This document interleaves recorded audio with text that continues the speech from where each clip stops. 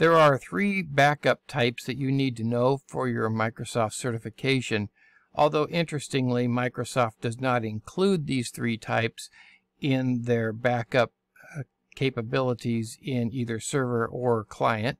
However, you do need to know about them because they are industry standards. The first is the full backup. This is where you choose, it could be a volume or a partition or an entire disk or even an entire system, but you do a full backup of whatever it is you choose, including everything on it. That's the full backup. The second is the incremental backup. This is where we back up all of the changes since the previous backup.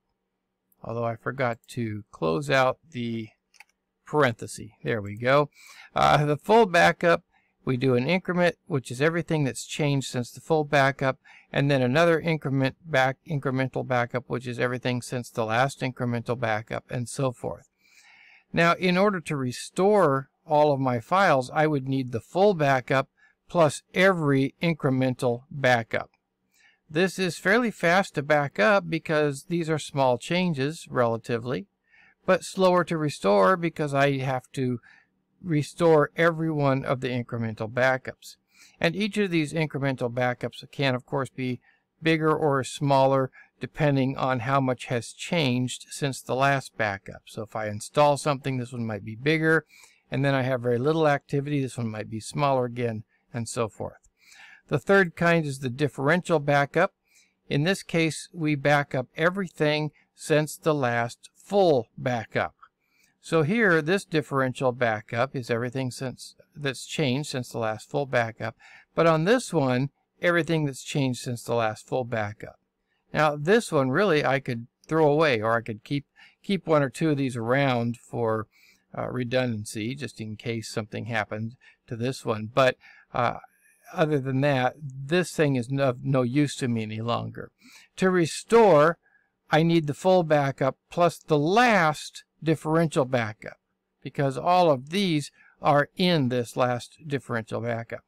This is a lot slower to back up because let's say I only do a full backup once every 6 months. Well, this differential backup here has 6 months worth of changes in it.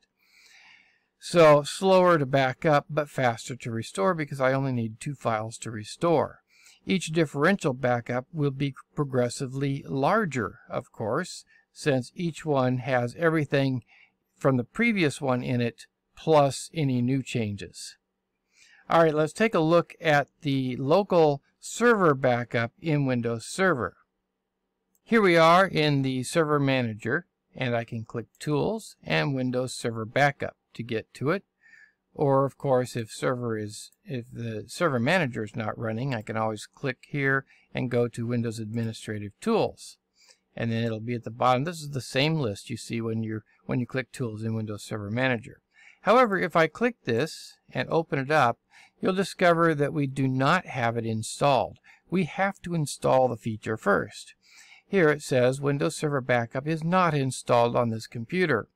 To install Windows Server Backup from Server Manager, click Add Roles and Features and follow the wizard to select the Windows Server Backup feature.